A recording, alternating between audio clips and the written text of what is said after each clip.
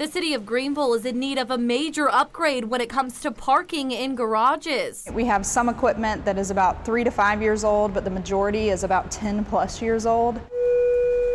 Assistant General Manager of Parking, Brittany Moore, says they're driving towards a solution, installing new equipment at the Spring Street garage that will make it more convenient for drivers and cut the cost of repairs for the city. So this new equipment offers a lot of features that really is designed and focused towards the customer.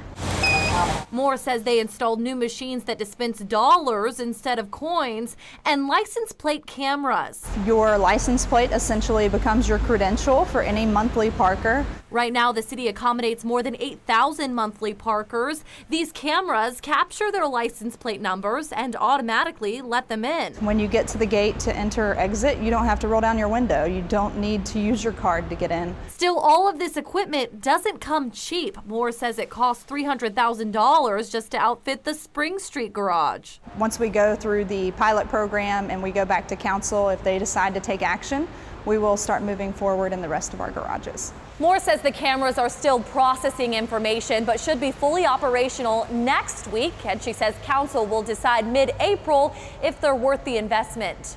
Brenna McDavid, WYFF News 4 in Greenville.